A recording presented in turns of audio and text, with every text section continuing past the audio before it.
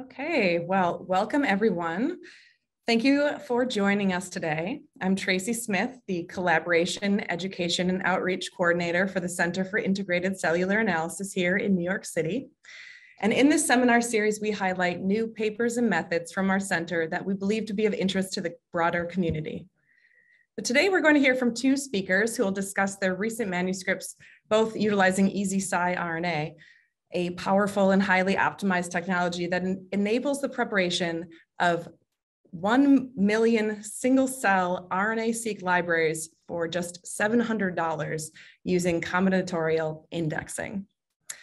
We'll have time at the end of each talk for questions, and we encourage you to either raise your hand and I'll ask you to unmute yourself, or you can type your question into the chat and I'll read it aloud to the speaker. Our first guest today is Ziyu Liu, a PhD student at the Rockefeller University in the Cow Lab. His research has focused on developing new single-cell genomics tools for understanding cell temporal dynamics and changes during aging and aging-related disorders. And our second speaker, Dr. Andras Sziraki, is also a graduate student in the Cow Lab. Andras received his MD from the Semmelweis University in Budapest, Hungary. During his studies, he collaborated with Harvard Medical School to study DNA methylation changes in aging mice. He's now working on developing novel, high-throughput, low-cost, single-cell genomic technologies. Andras, would you like to start us off? Sure, I can do it. Thank you. Thank you for the invitation and the opportunity to present here. And thank you for the invitation, the introduction as well. My name is Andras Sziraki. I'm a graduate student in Genetic Chaos Lab at the Rockefeller University. And I'm excited to talk about our recent preprint, where we took a global view of aging and Alzheimer's pathogenesis-associated cell population dynamics and molecular signatures in both the human and the mouse brains. So why do we need single-cell techniques? We know that different tissues and organs consist of a diverse array of different cell types, and aging and disease can affect these distinct cell types differently. Traditional RNA-seq methods weren't able to recover these cell type-specific contributions, and the promise of the single-cell technology is that we will get this resolution. And probably the most important question of our lab: why do we need better new techniques, since there are many existing techniques already, some of them is even commercialized? And the answer lies in the numbers. For example, if we want to study the nervous system, the mouse nervous system consists of 10 to the 8 cells, while the human 10 to the 11. With today's methods, we can routinely profile maybe a few 100,000 cells, but these data sets usually consist of multiple samples, and it's rare to get more than 10 to the 4 cells per sample. And with this resolution, we simply don't have a representative picture of these tissues and organs. And another connected issue is that single-cell sequencing today is just very expensive. For example, if we want to profile 1 million cells using the commercial 10x platform, we would pay over $300,000 for library preparation, then additional $18,000 for the sequencing. And with this cost, it's frequently prohibitive to really routinely profile multiple millions of cells. So we decided to develop a new method, and we heavily relied on a previous method called CICA-RNA-seq3, developed by my PI Jun, as well as generally the combinatorial indexing framework. So in combinatorial indexing, the cells or the nuclei are first extracted, then they are distributed on 96 well plates, and every well will receive a well-specific barcode. Then the cells are pulled and redistributed again. They again get a well-specific barcode. And after multiple rounds of pulling and redistribution, at the end, every cell will have a unique combination of molecular barcodes we can use to recover the cells from the pooled sequencing data. So the method we developed is called EasySci. And in EasySci, after an optimized nuclei extraction and fixation step, the nuclei are distributed in 96 well plates. And the first level of barcodes are introduced by reverse transcription. Here we use two different RT primers, one of them targeting the 3 end of the genes, the poly-A tail, and we have a second one which has a random hexamer sequence. This can potentially target the entire gene body. And the two primers have different barcodes, so we can separate them downstream computationally. And then I will explain in a bit why these two different RT primers are important and useful for us. But the second level of barcodes are introduced by an optimized ligation reaction, and the third one by PCR. And then finally, we have a custom computational pipeline to get our cell per gene matrix. So one of the biggest advantages of this method is that it's very cheap. It costs around $700 to prepare the library for 1 million cells. This is around 500 times cheaper than the commercial 10x method and significantly cheaper compared to multiple competitor methods as well. And with this price, the library preparation is a relatively small fraction compared to the sequencing cost, which is the bulk of the cost with this method. Another advantage is that we have an overall better gene body coverage. So most of the high throughput methods, for example, 10x has a very strong 3N bias because they target the poly A tail. But we have these two different RT primers, one of them again targeting the 3N, but the other one potentially targets the entire gene body. And this together gives us a better gene body coverage, which we can potentially use to recover isoform or exon level information.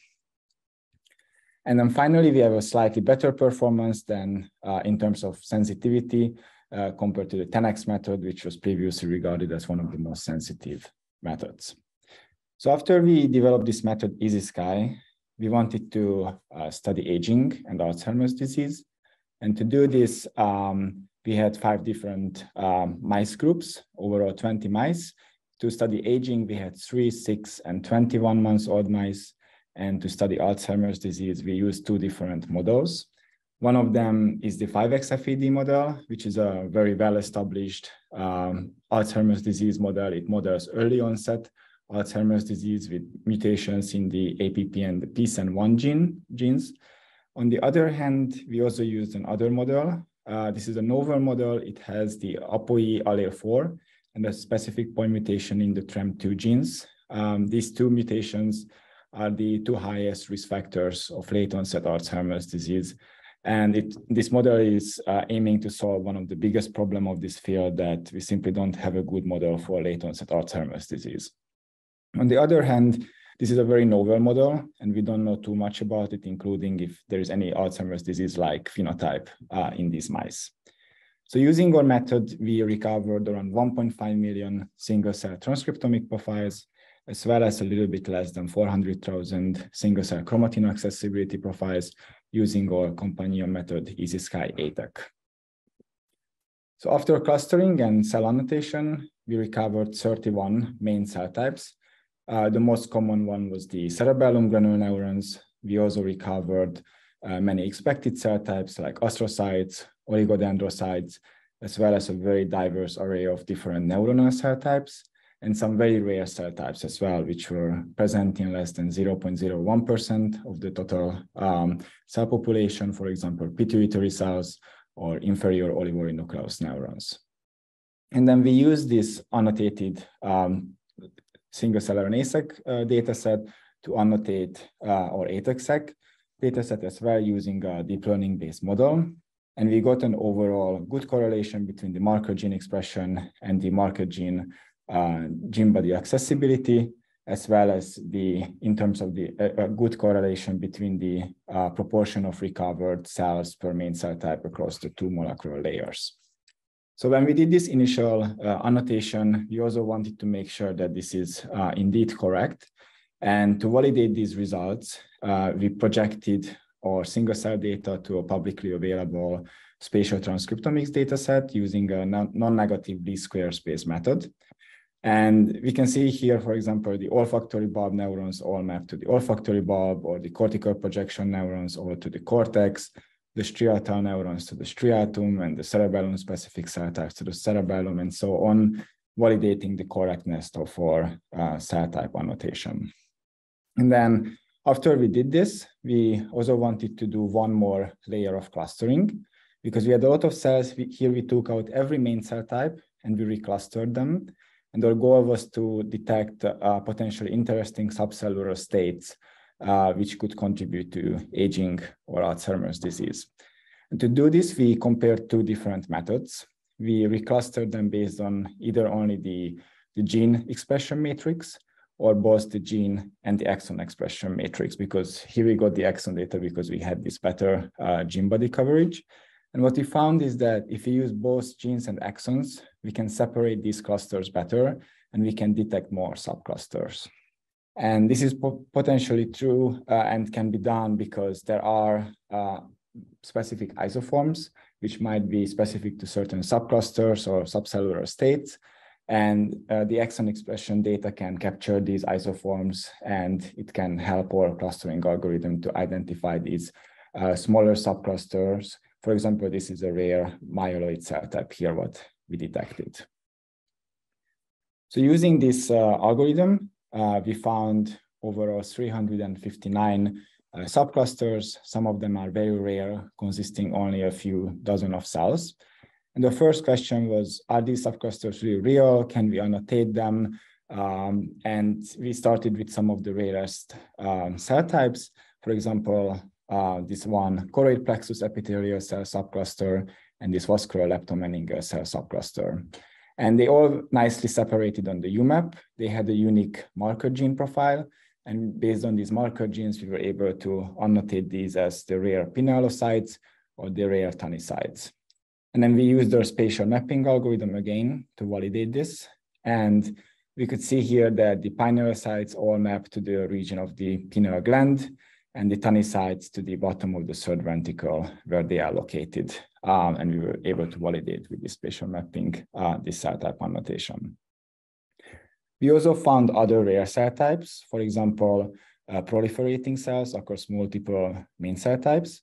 And what's very interesting here is that when we map these to the spatial data, they mostly clustered around the subventricular zone, which is the region of adult neurogenesis. And although this marker gene-based method worked fine for certain subclusters, there were also other occasions, for example, here in the cortical projection neurons, where we couldn't really annotate these different subclusters based on marker genes. And here, when we did our spatial mapping again, this time with the cell-to-location software, we found that distinct subclusters of the cortical projection neurons mapped to different layers of the cortex or distinct anatomical locations. And similarly, in the astrocytes, certain astrocyte subclusters either map to the olfactory bulb, the striatum, the cortex, the hippocampus, the midbrain, or the hindbrain. So I hope I was able to convince you that at least some of these subclusters are real. They might correspond to either distinct anatomical locations or rare cell types or subcellular states. And one of our main goals with this study was to see how cell populations change in aging and Alzheimer's disease. And first, we compared the 6 to 3 months old mice. This represents kind of an early adulthood. And I'm showing the cell proportional changes here at the main cell type level. And what we can see is that the main cell types are actually very stable, which is actually one of the advantage of this design because we use the entire brain and we were able to get rid of any region-specific biases and get very stable cell populations here. But we also got certain other main cell types which strongly expanded 4 to 6 time expansion between these ages. For example, these olfactory bulb neurons here, and this correspond to the known expansion of the olfactory bulb between these time points. What was also really interesting here is that when we put the subclusters on this plot, we can detect certain subclusters, for example, these astrocytes here, or vascular leptomeningeal cells, which expand 4 to 8 times during these time periods. Meanwhile, the main cell type is actually pretty stable. And when we looked into these two strongest change, we were able to map both of these subclusters to the olfactory bulb. And based on the marker gene profiles, we found that this vascular leptomeningeal cell subcluster is probably the rare olfactory and sheathing cells, which supports the neuronal and axonal growth here in the olfactory bulb. And these astrocytes, based on the marker genes, probably contribute to clearing up the apoptotic cell debris as a result of the fast growth in the olfactory bulb between 3 and 6 months. When we looked into the aging, we compared the 21 months to the 6-month-old mice, and we overall got a very similar picture. The main cell types are very stable. They don't change too much, but we were able to find specific subclusters which again expanded 4 to 6 times during aging, even though the main cell type was pretty stable. First, we looked into the strongest change, which was this microglia subpopulation, which can be validated in both molecular layers in the RNA and the ATAC-seq data. And based on the marker genes, we found that these are the previously described disease-associated microglia, which probably contribute to the clearance of the amyloid beta plaques in the brain. And it's known that these disease-associated microglia expand in aging, they expand in Alzheimer's disease. But what's interesting here is that the original studies, what identified these dams, first sorted out just the immune cells from the brain, and then did single-cell study to identify these. Here we were able to find these disease-associated microglia from the global brain, which emphasizes the importance of large data sets, because slowly we are getting to the resolution when we can really pick up these rare but important cell types, which might contribute to aging or disease. Similarly, the second strongest change we detected here was also reactive cell type. These reactive oligodendrocytes, one of the strongest marker gene here is the C4b. These C4b positive oligodendrocytes were also previously described to be located close to amyloid beta plaques. The C4b is known to recruit microglia and increase inflammation in the brain. And again, the expansion of these oligodendrocytes can be validated in both molecular layers. And having both level of the data also helps us to identify important transcription factors which contribute to the activation of these reactive cell types. To do this, we use both transcription factor expression and motif accessibility. We were able to identify a transcription factor STAT3, which contributes to the activation of these reactive oligodendrocytes. We also used spatial data to validate these results. And we can see here the increasing marker gene expression in the aged brain versus the adult brain. And what's furthermore interesting here is that the region where these marker genes are increasing is the subventricular zone, the region of adult neurogenesis, where it seems like there is this inflammatory response during aging. And this is especially interesting to overlap with another result we found, is that there is overall a strong decrease of multiple progenitor and precursor cells from neuronal and glial cell types during aging. And it's interesting to speculate that maybe the two has something to do with each other, this increased inflammation and this decreasing in the subventricular zone and the decreasing progenitor cells during aging. So with this, I would like to switch to the second part where we studied Alzheimer's disease. And we had these two different models. We had the early onset model, the 5XFAD, which is very well known. And we had this late onset model, this APOE allele 4 TREM2 model, which is very novel, but we don't really know too much about it.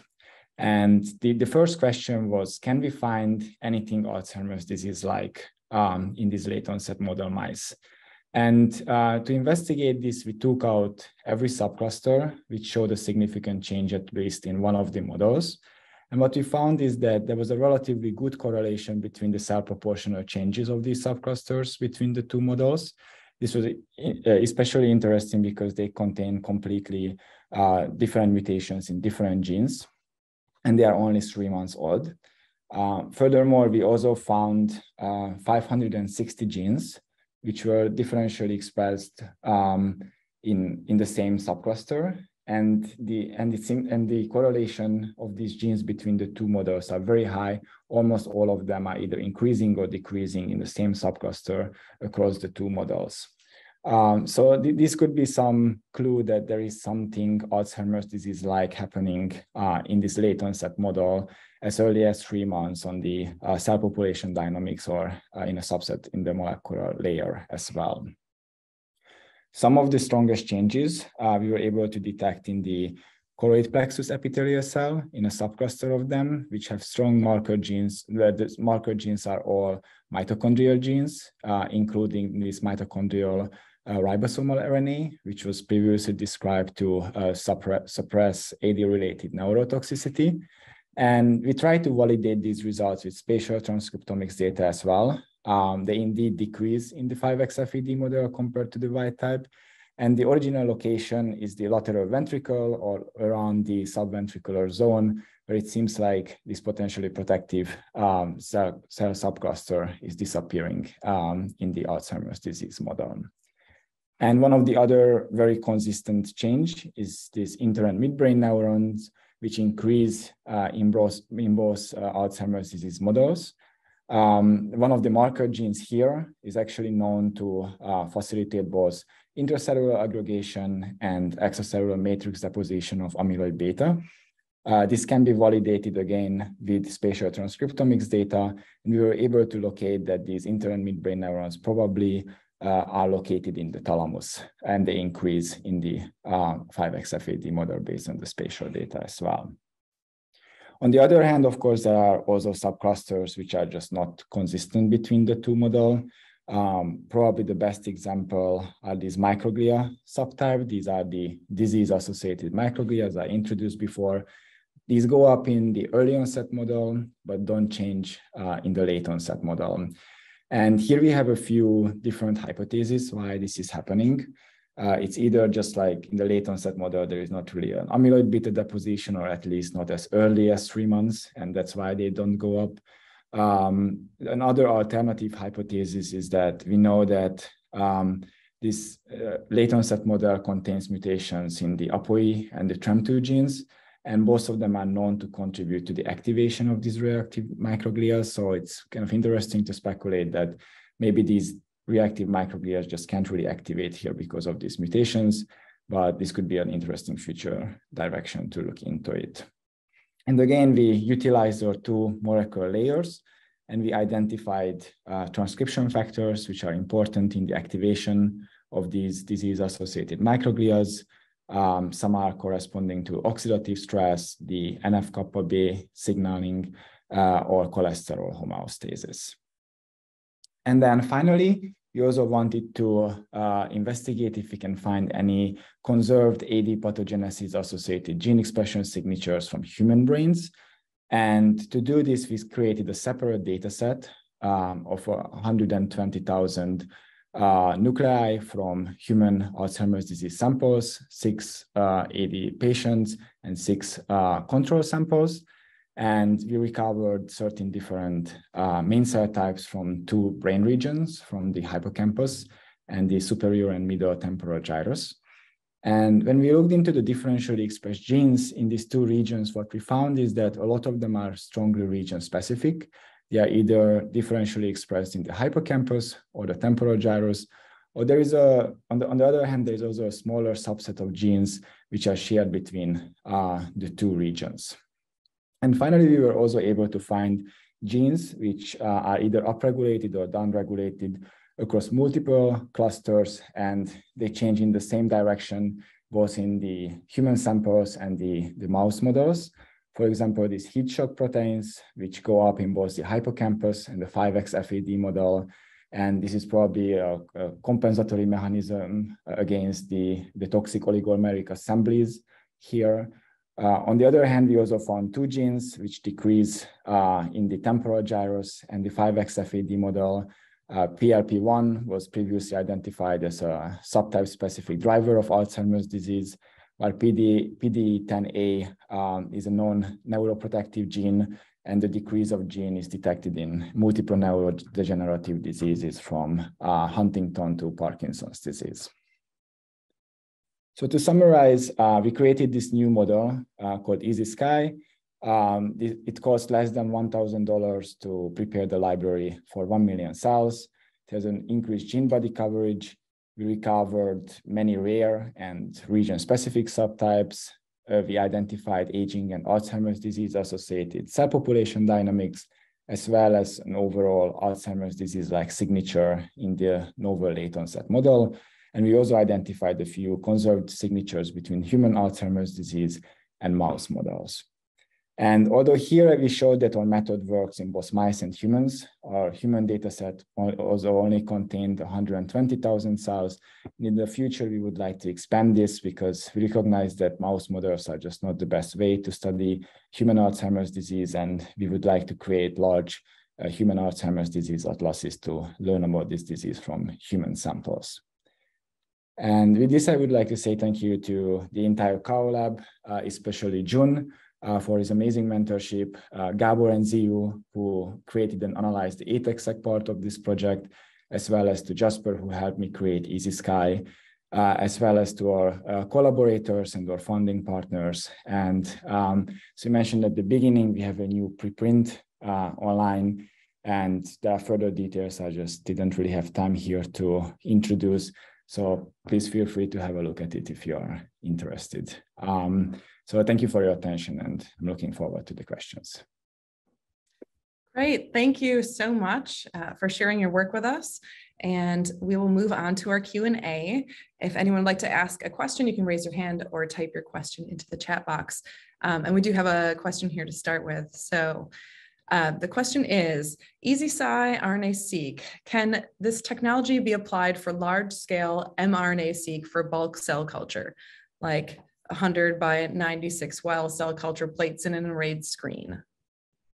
Yeah, I think it can definitely. It works very well in cell cultures. Actually, the cell culture signal we get is usually higher than the tissues. So I don't see a reason why this wouldn't be applicable. I think it would be even easier to use than real tissues, where like we usually get lower signal than in cell cultures. Okay. And another question, is EasySci compatible with long-read full-length cDNA sequencing? It's a great question. As far as I know, in long-read sequencing, you don't really have a PCR step, and we have that here. I think it's not really readily compatible, but I think we could try to modify it to make it compatible with long-read sequencing as well. Yeah. Okay. Well, I think let's, thank you so much for that. We will, we'll take one more question here. Does the random primer, which compensates poly A, contain a UMI? And how can you tell they're from the same cell? Yeah, so both of them contains a UMI, which we use to try to remove duplicates. We can tell that they are from the same cell because we know exactly what barcode sequence we put in each well.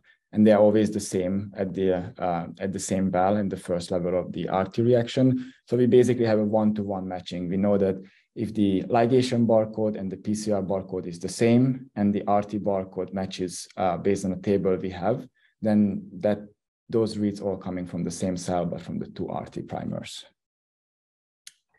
Well, thank you. And thank you for your questions in the chat. Maybe Andras will have a chance to answer them, but let's shift on over to Ziyu.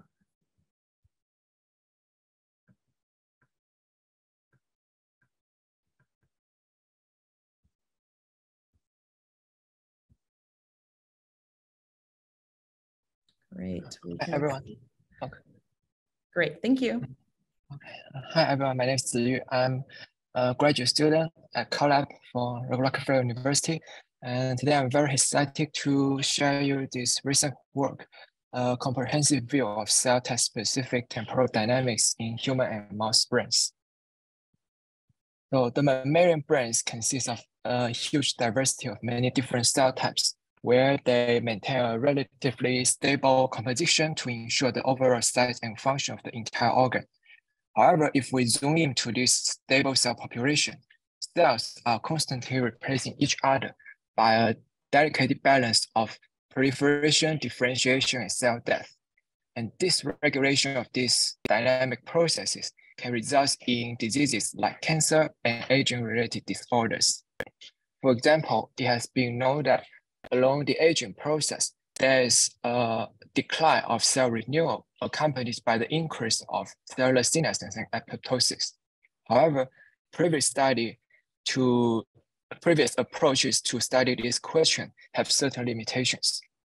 They either rely on low throughput microscopy which depends on process markers, or are based on bulk assays where the cell heterogeneity is masked. In addition, most of the previous studies are focused only on mRNA or protein level, where the epigenetic regulators is less understood. So in this project, we hope to make a new single-cell based technique that allows us to record cell type-specific proliferation and differentiation events, and we will use that to study the cell population temporal dynamic changes along the aging process. So the way how we do single-cell sequencing in the lab, as Andras just introduced, is through the single-cell combinatorial indexing. For example, in this most updated version, EasySci that Andras just introduced, cells will undergo 3 rounds of indexing, and finally, each cell will get a unique barcode based on each round of barcoding. We apply this method to profile around 1.5 million cells of the mammalian brain. And this is great. We can identify so many different cell types, but one limitation is that it only captures static snapshot of the entire population and does not resolve temporal dynamic information. Specifically, we cannot see cell proliferation and differentiation at the main cluster level because they are overwhelmed by the end differentiated cells. In addition, we don't know how, which cells are newly generated or which cells has been there in the population for a long time. So to solve this problem, we try to introduce EDO labeling to tag cell proliferation into the SCI-seq platform. EDO is a thymic analog that can be incorporated into the newly synthesized DNA upon cell division.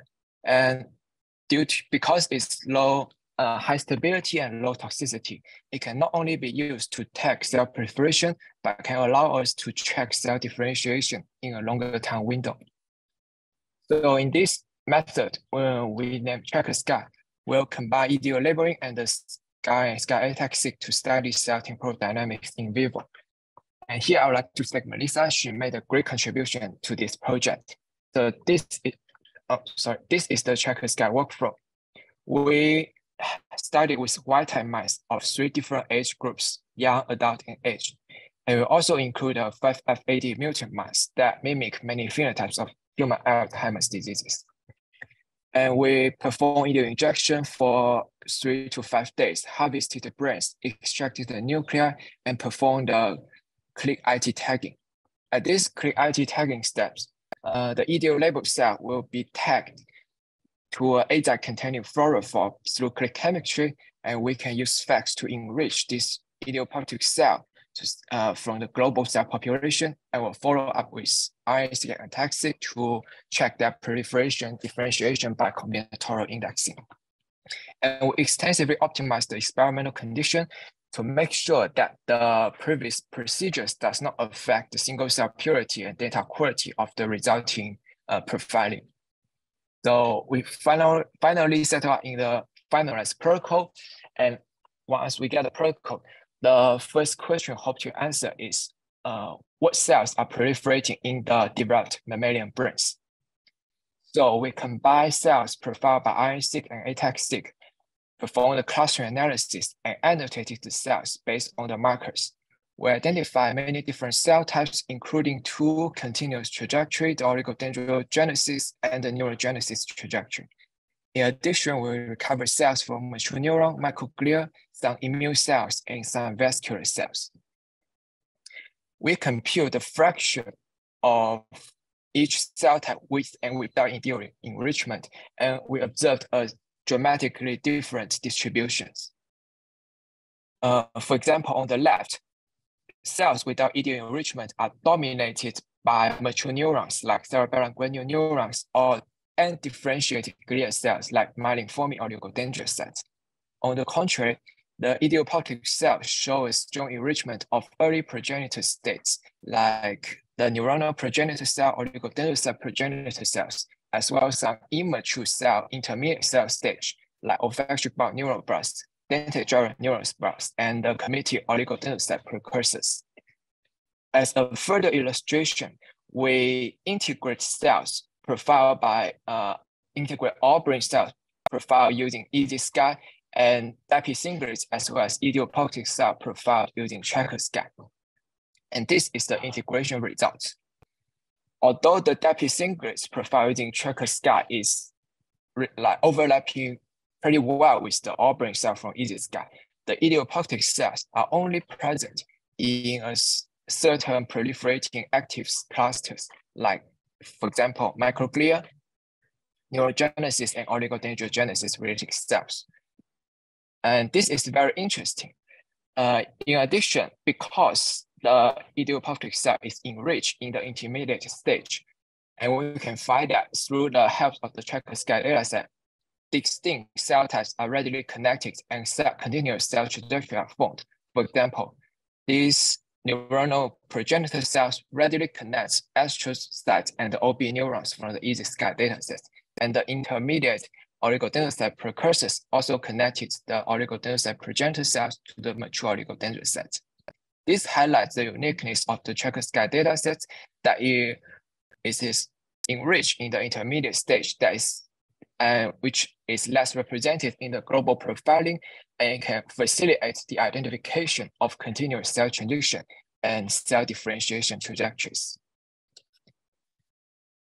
And then we look into the molecular signatures of each newborn cell types by differential gene expression analysis. And as you can see from the heat map, each newborn cell is marked by unique gene expression programs. And this program is supported by both gene expression and promoter accessibility.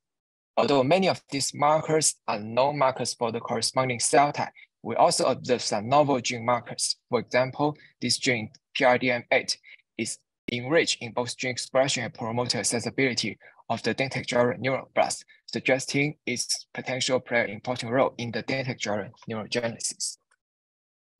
So in the first part, I've shown you how we can use tracker SCI to recover rare newborn cells in the developed mammalian brains, and how each newborn cell type is marked by unique gene expression programs. And the second question we hope to answer is, can we use two molecular layers to gain more insight into the epigenetic regulators of the newborn cells? Specifically, we are very interested in linking cis regulatory elements to their putative target genes, as well as identifying transcription factors that are associated with lineage determinations. So we performed this following analysis. Due to the sparsity of single-cell data, we first performed k-mean clustering to aggregate cells adjacent to each other on the UMAP space. Each aggregated cluster contains gene expression and chromatin accessibility profiling of similar cells. Then, for each gene, we compute the Pearson correlation of this expression and all its nearby sites, and looking for putative enhancers that are strongly positive correlated with the gene expression. From this analysis, we identify around 80,000 cis regulatory element gene linkages. In addition, we also search for transcription factor binding motif from this accessible site.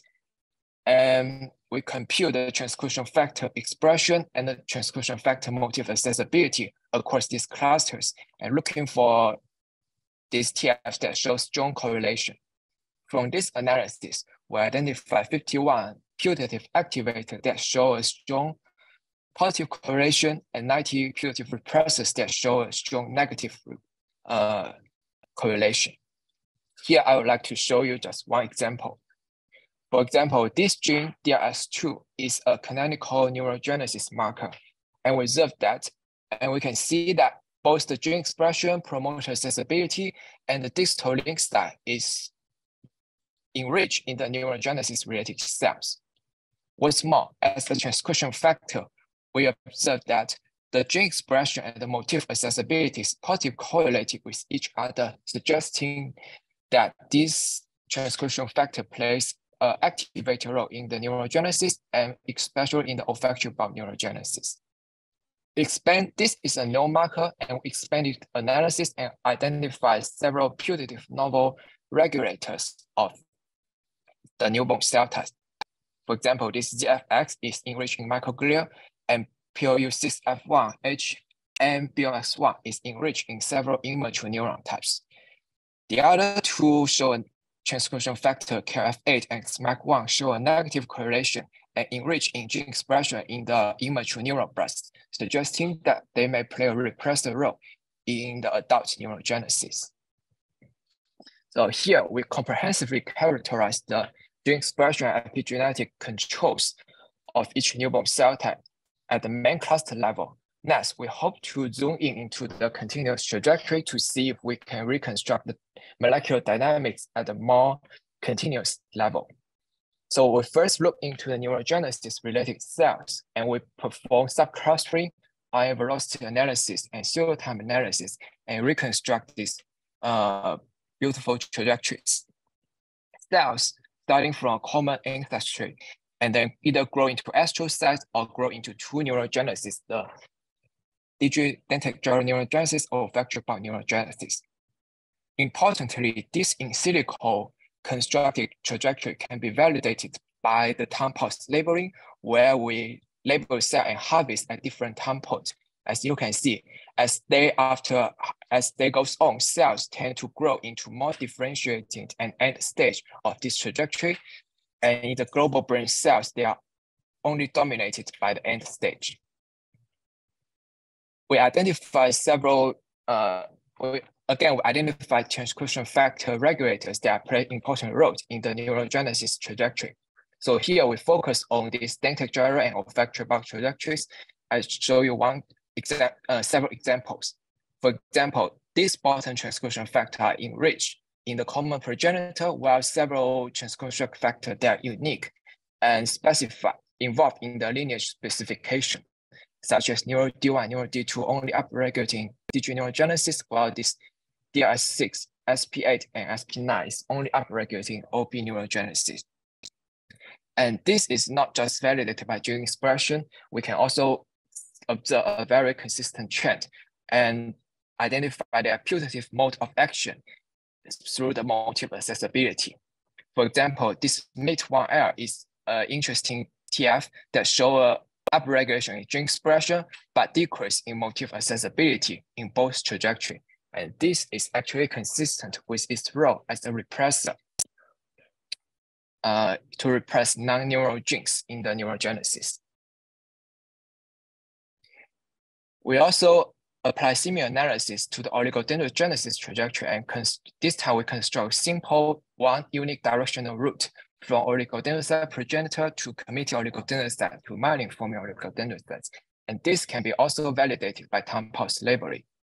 And we also identified several novel transcription factors and identify the putative mode of actions along the oligodendrogenesis trajectory, including some this null factor as SOX5 and some novel factors at ESRAM, ESRG. So in the second part, a brief summary, we utilize both molecular layers to gain insight into the epigenetic controls and identify several key TF regulators that are involved in either determining the newborn cell type identity or involved in the lineage specification of these newborn cells. The next question I hope you answer is, what's the effect of aging on cell type specific proliferation and differentiation?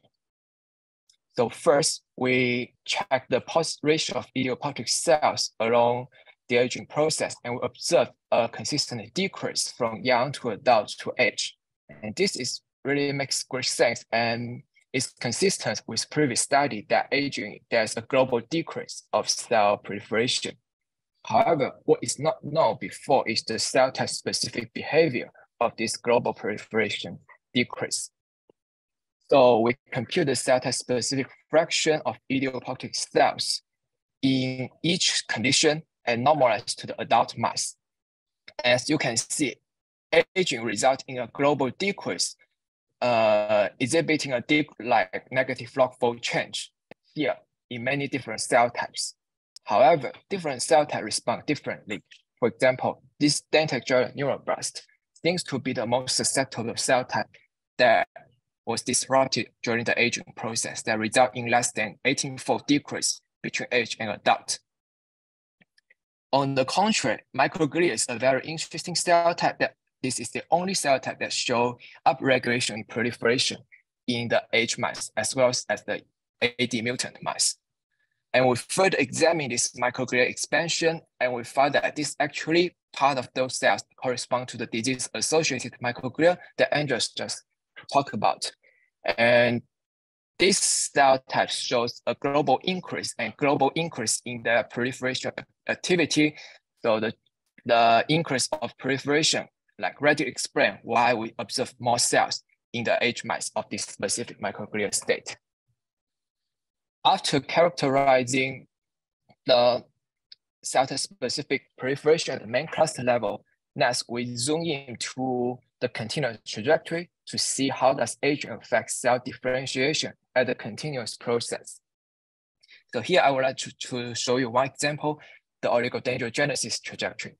We plotted the cell from each condition on the oligodendrogenesis UMAP and observed that compared to the other conditions, age mice result in a loss of the committed oligodendrocyte precursor state, which suggests that aging results in the loss of cell differentiation of oligodendrocytes.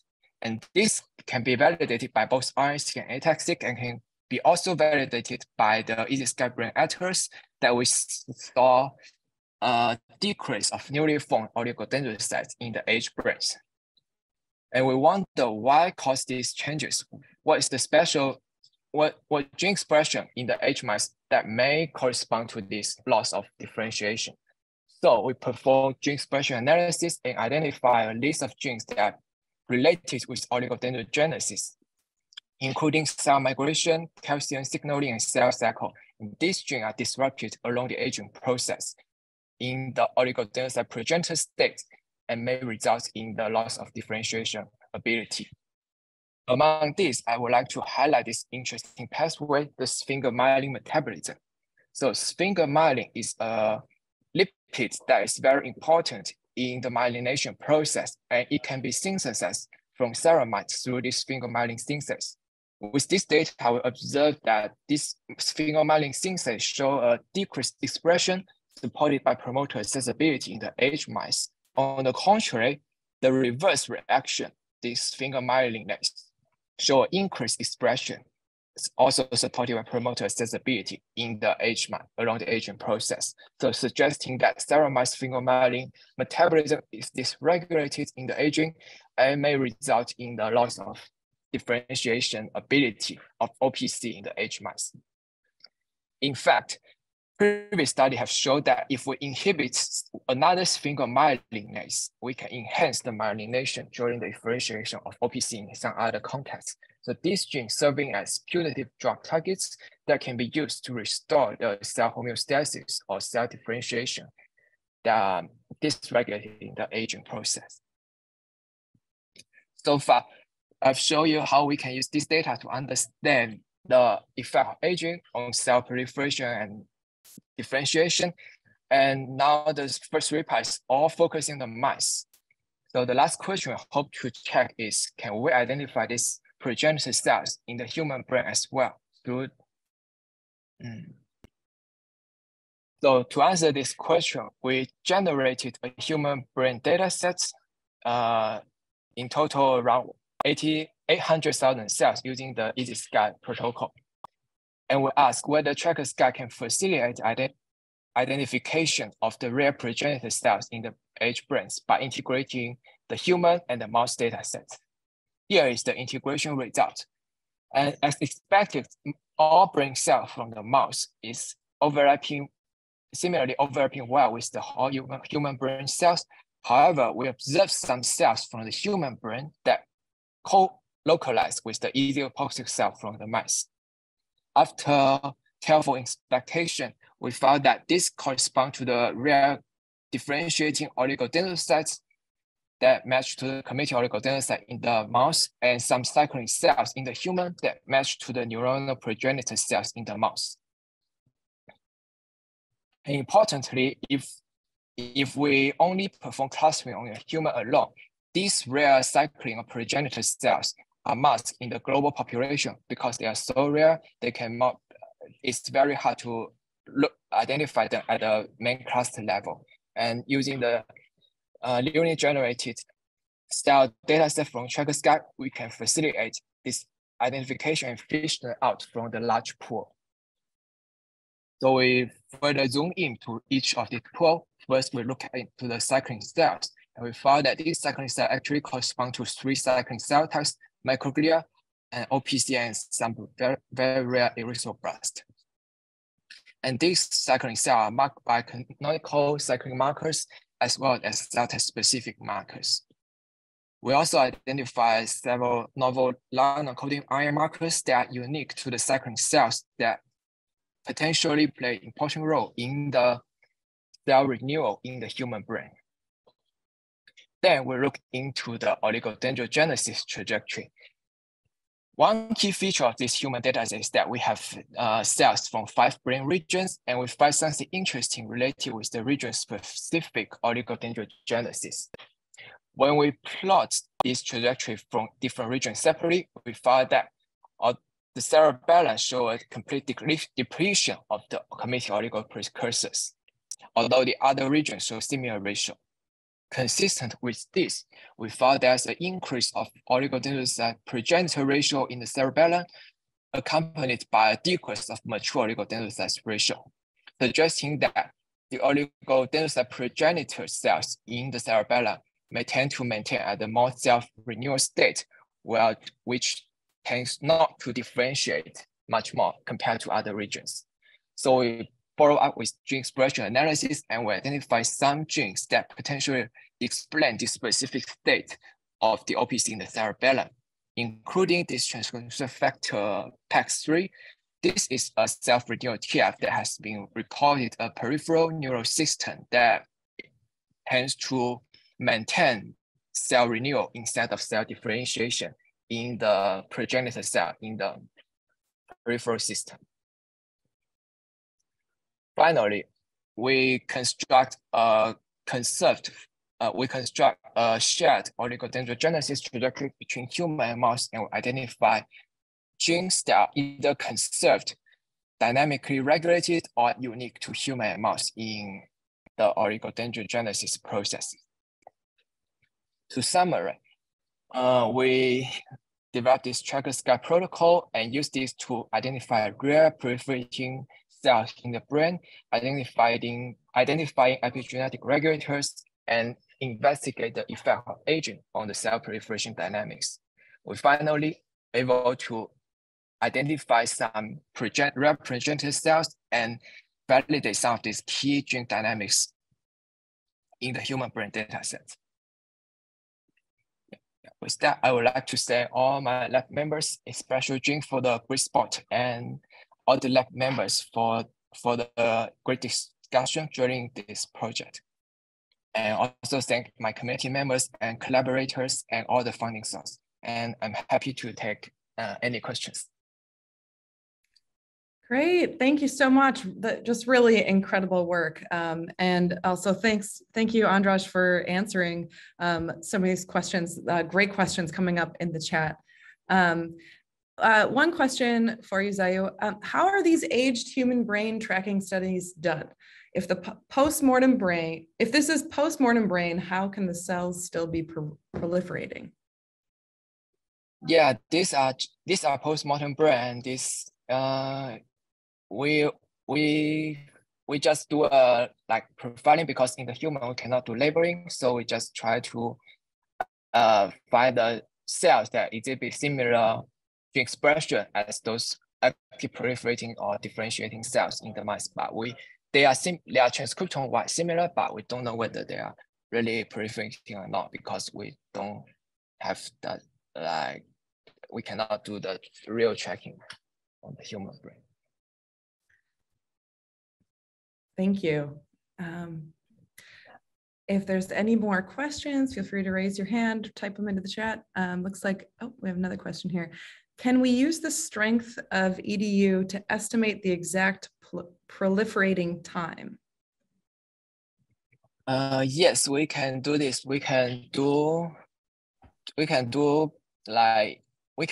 design a pulse labeling, like, and harvest the cell, like if label the cells with EDU, harvest at different time point and see, like, and then quantify the ratio of cells a long time. Use some modeling, we can estimate this. Yeah, people have done this in Cellular, I think, and it's totally doable.